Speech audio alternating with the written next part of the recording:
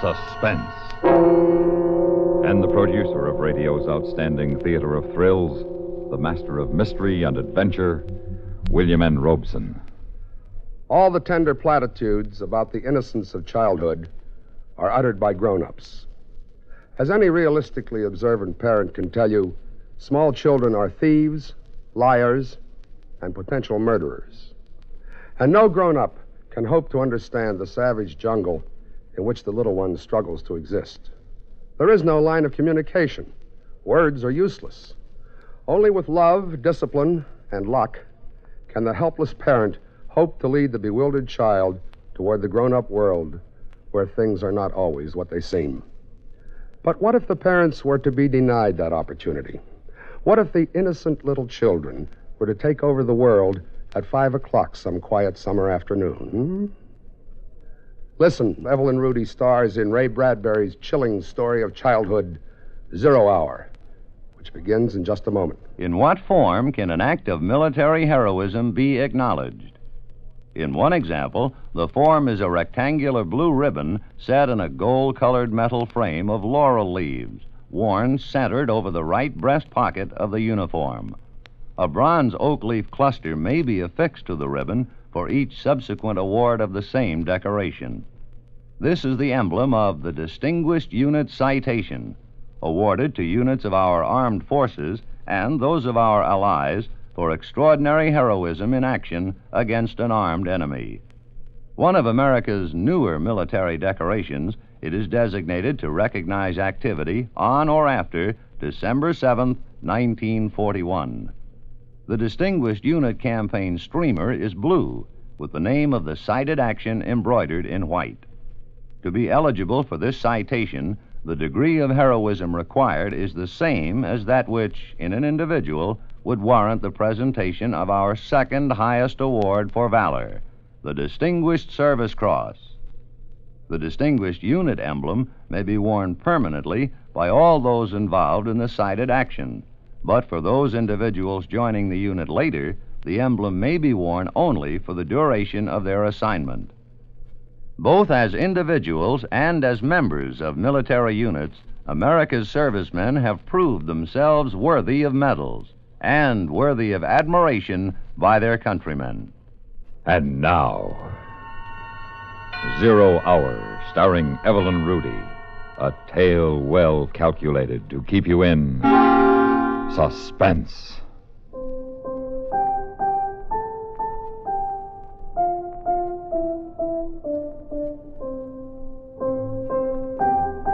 What a game. Such excitement the children hadn't known in their whole lives. Mink talked earnestly to someone near the rose bush, though no one was there. And then the two little girls shouting and laughing at each other. Such fun, such tremendous joy, it was all Mink's mother could do to get her grimy and excited daughter in for lunch. Goodness, Mink, I've never heard such a racket out in the garden. What are you and Anna up to? The most exciting game ever. Just ever. Oh, and what's the name of the game? Invasion. Invasion? Well, invasion will just have to wait until you've eaten your lunch properly. Now, slow down, young lady. Do you hear me? Can't. Drill's waiting for me. Drill? Well, what a peculiar name. Is he a new boy in the neighborhood, dear? He's new, all right. I don't think I've seen him. Which one is Drill? Oh, he's just around. I've got to go now, Mom, if we're going to have the invasion. You finish your milk, miss. Now, who's invading what? The Martians are invading the Earth. Oh, I see. And Drill's a Martian, I think so. He's had a very hard time getting here. I should imagine. They couldn't figure out a way to attack Earth, how to get in or something. And Drill says they have to do it by surprise, and even get help from your enemy. Oh, a fifth column. Yes, and all this time they haven't been able to figure out how to attack, until one day they thought of children. Well, that was bright of them. And they thought of how grown-ups are so busy they never look under rose bushes or on lawns. That's where Drill is now, under the rose bush? With all his friends, too. And he says there's something about kids under 11 with imagination. It's real funny to hear Drill talk. It must be. Well, you can run along now, so you can have your invasion before dark. Bath tonight, school tomorrow, you know. Drill says I won't have to take any more baths. Oh, he does he? And we can stay up till 10 o'clock. Well, your friend Mr. Drill better mind his P's and Q's, or I'm going to call up his mother. That's just it. Drill says you're dangerous because you don't believe in Martians. Just like you think Drill's a kid. Well, he's not. And they're going to let us run the world when they get in. All of us kids. And I might even be queen. Well, that's nice, dear. Now run along. Mom? What is it, dear? Mom, when the invasion comes, we'll have to get rid of you and Daddy. But I'll be sure it won't hurt very much. Well, thanks. Thanks a lot.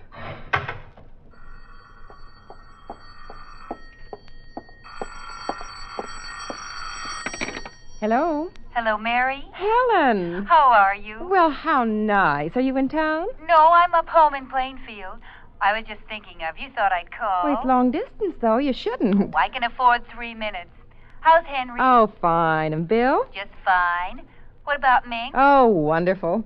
Noisier than ever. She's got a new game now. It's taken the place of hopscotch. Invasion. Is she playing that, too? Mm-hmm. Are yours? Same thing. Some kind of geometric jacks, I suppose.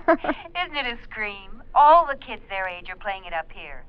Timmy's got a crush on some guy named, Drill. I think that's what it is. Must be a new password. Mink likes him, too. I didn't know it had got to your part of the world. Word of mouth, I suppose. You know kids. Oh, sure. Funniest thing, I got a letter from my sister in Boston. She says her kids are playing it, too, sweeping the country. Well, I wonder where they learned it. Well, don't ask me. All I know is what Timmy told me at lunch. 0 hours at 5 o'clock. When? 5 o'clock today. That's when the invasion's going to be. These kids and their imagination. Oh, I wanted to And tell they you talked about a little Brendan's more. job. Schoolgirl He's friends. so excited about it. Casual You know woman how long talk, but he's Mrs. waiting Morris for was promotion, thoughtful. and it's fun. She was thinking of other things. Helen, I'm so Of glad. adults, of little children with imagination, rose bushes, I will. and their unseen friend named Drill. Get off, Red. And she thought of how much she'd forgotten about being a child. And she wondered about Mink and all the kids everywhere who at that moment were playing Invasion.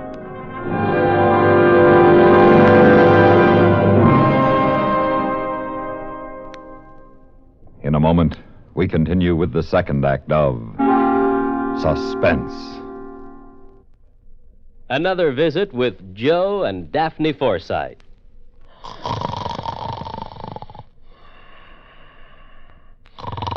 Joe.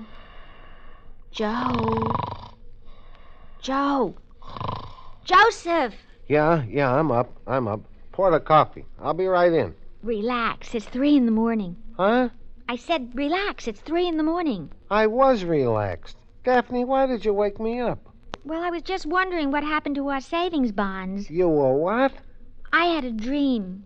I dreamed you lost all of your money and all we had left were our savings bonds. I see. So I just wanted to make sure they were all right.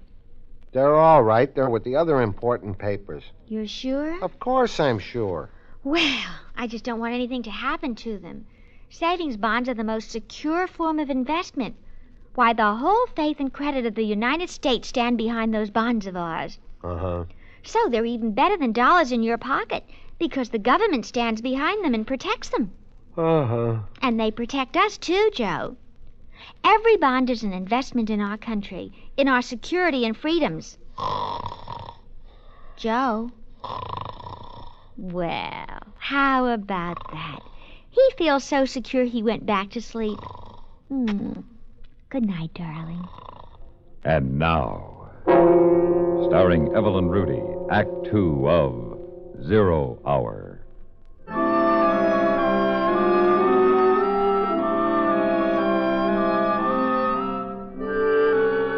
Inside the Morris house, an hour drowsed by, while all across the town and other gardens and other backyards, little children were excitedly playing a game, talking to rose bushes and grass lawns, trees and shrubs. Even children in apartment houses high in the air, conferring with potted plants, cactus and ivy. Mrs. Morris had finished her mending and gone back to the kitchen when Mink burst in. Hello, dear. Hi, Mom. Can I have a glass of water? Oh, of course. I'll get it. Pi r squared 47. 8 over 56 to the 7th degree. What, dear? Oh, nothing, Mom. Here's your water. Thanks. How are things going? Hmm? The invasion. Oh, that. Yes, that. Almost finished. Drill says we should be ready on time. 5 o'clock?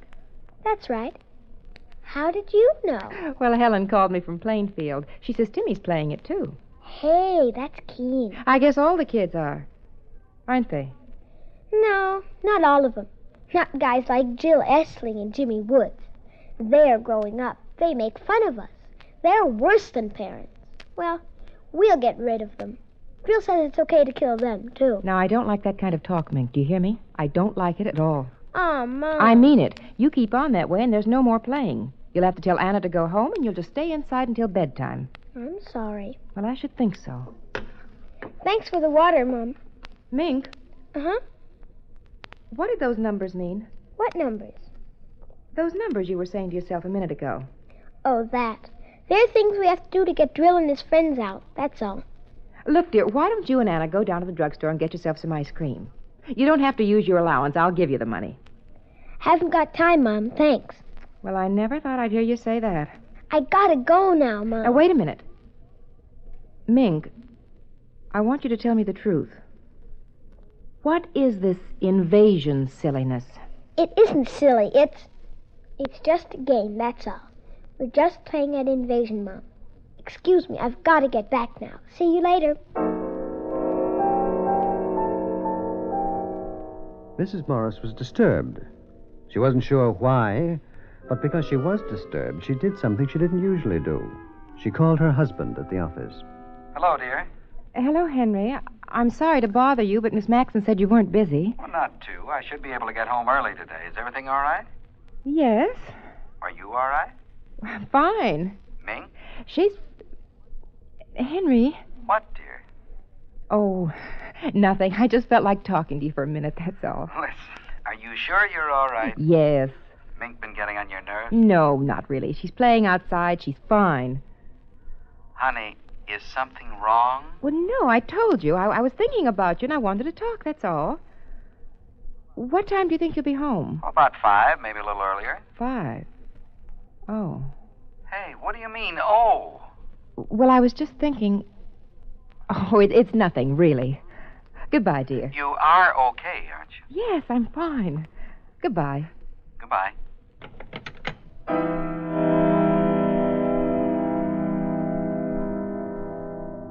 Another hour passed, and it was 4:30. Outside, it was quiet. The two little girls more intent than ever upon the endless movement of their game. Mrs. Morris watched from the window, and she had never known Mink to have such powers of concentration.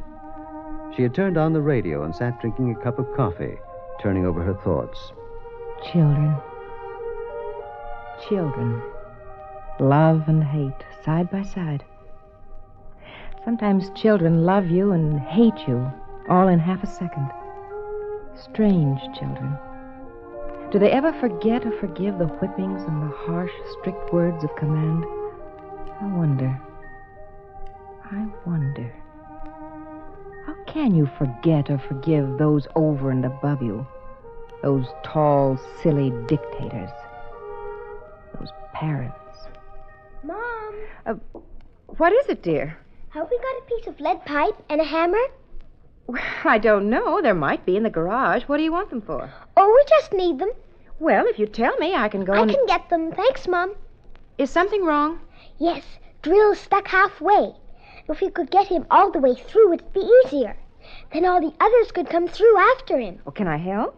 Thanks, Mom. I can do it. Well, you better hurry, Mink. I want you to take your bath before your father comes home. All right. He's coming home early, and Mink? Mink had disappeared behind the shrubs, and Mrs. Morris knew it was ridiculous to make an issue of it. And besides, what was the issue? Invasion? Drill? 0 hour? Just a child's game. Time passed. A curious, waiting silence came up on the street, deepening. Then from the living room, Mrs. Morris heard...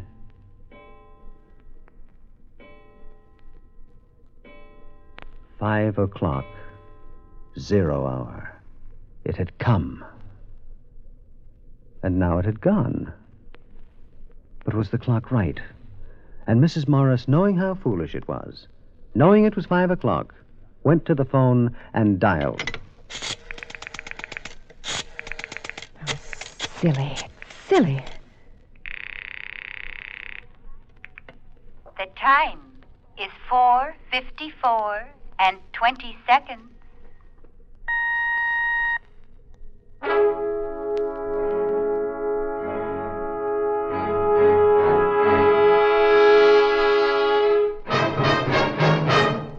In a moment, we continue with the third act of Suspense. We have together ample capacity and freedom to defend freedom. This is NATO, the North Atlantic Treaty Organization. NATO possesses a shield of well-equipped, highly trained land and sea forces, plus tactical air support and special units. The NATO shield extends from north of Norway to the eastern mountains of Anatolia in Asian Turkey. Complete disposition of forces is covered by a radar warning system, plus a perfected network of telecommunications, enabling the Supreme Commander to direct operations with extreme rapidity over a 2,000-mile front. The United States of America is a part of NATO. You should be aware of and alert to the programs and objectives of the North Atlantic Treaty Organization. And now, starring Evelyn Rudy, Act 3 of 0 Hour.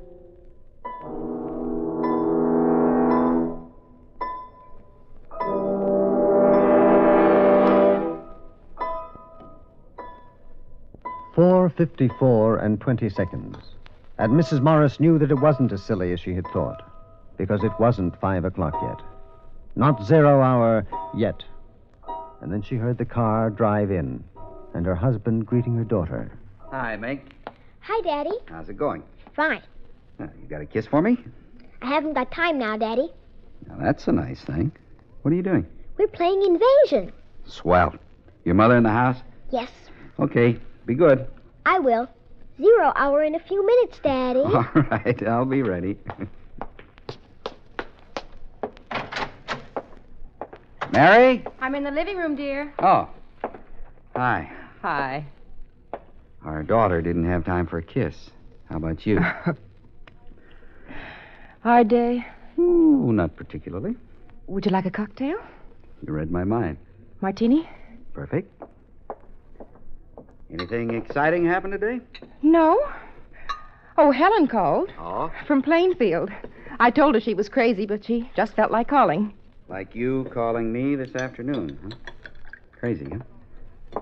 What was that all about? I told you. I wanted to. Incidentally, what's this new game the kids are playing? Invasion? That's a nice, depressing thought. Is Mink all right? Come to think of it, she looked kind of funny. She's all right. What time is it, Henry? Oh, a couple minutes after 5. Why? Well, no, the clock's wrong. By your watch. Oh, I've got 2 minutes, too. I'm probably slow. You got something on the stove? No. Just wondered. Honey, Hey, look at me. Now, what's the matter? Nothing, really. Now, listen. Really? Mink's been up to something. Oh, of course not. Well, then what? Well, I guess I'm just a little tired and upset, that's all. You want to go out for dinner? No, I've got steak in the icebox. I'll tell you what, I'll barbecue it. How'd that be? Fine. What was that? What? I thought I heard something. I didn't. Must have been imagining it. Boy, you are jumpy. Why don't you have a drink? It'll do you good. No, I don't want one. What time is it now? Mary, what is this? I mean it. Now, something's wrong, and I want to know. Oh, it's silly. It's just silly. I'm on edge, that's all. Mary, there's... I am. I don't like it. Now, that kid's done something, hasn't she? I'm going to get her in No, here. Henry, please don't. She hasn't. It's nothing at all. I just... What's that? I don't know. Those kids haven't got anything dangerous out there, have they? I noticed a lot of junk lying around. I thought it was a game. She wouldn't have done it herself. They've made her do it. What the devil is You better it? go out and tell them to stop playing now. It's after 5. You tell Mink to put off the invasion till tomorrow. Tell her. What are they up to? I'd better take a look. Mink! Mink! Good Lord, it's outside there. No, it's upstairs. I know it. In the attic, that's where it is. Mary, it's not up there. It's outside. It's in the attic, that's where it is. Her mind had worked that quickly. Any excuse to get her husband away from the outside to get him upstairs to the attic in time.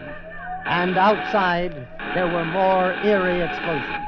And they could hear the children screaming with delight. It's not in the attic. It's outside. And Mink's out there. Now, what's the matter with you? Oh, no, I'll show you. Hurry. Get inside quick. Now we're safe until tonight. Maybe we can sneak out later. Maybe we can escape. Are you crazy? Why'd you throw the key away? For heaven's sake, the kid's out there. You want her to get hurt? No, you don't. We've got to stay here. We've got to. You've got to stay here with me. I don't know how I can get out. Where's that light switch? Shh. Quiet. Please be quiet. They'll hear us. They'll find us. Please. There's that noise again. It's in the house now, Mary. Mary, what is this? What's happening? Now, you know. Answer me. No. Stop that, Mary. Somebody's downstairs. Now, who's down there? Who? No, please. Be Mary! quiet. They might go away. Please. And between his wife's terror and the electric humming from below, Mr. Morris felt a great fear. They trembled together in silence in the attic. Mr. and Mrs. Morris, parents of the little girl named Mink. Then they heard steps coming up the stairs. And a voice.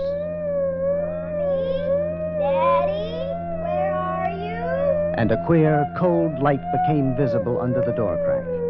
A strange odor and the alien sound of eagerness in Mink's voice was almost more than they could bear. Mommy, Daddy. And another sound. And the lock to the attic door melted. Mink, with bright little eyes and tousled hair, peered inside. And behind her, tall, wavering blue shadows. Frightful shadows. Peekaboo!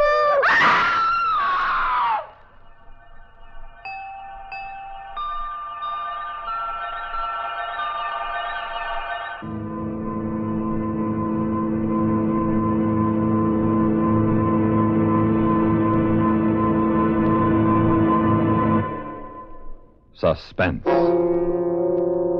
in which Evelyn Rudy starred in William N. Robeson's production of 0 Hour, written by Ray Bradbury and adapted for Suspense by Anthony Ellis. Supporting Evelyn Rudy in 0 Hour were Lillian Bayef, Ellen Morgan, Carl Swenson, and Vic Perrin. Listen. Listen again next week when we return with Ted Reed starring in a first radio play about the Beat Generation. Its subject, murder. Its title, Like Man Somebody Dig Me. Another tale well calculated to keep you in suspense.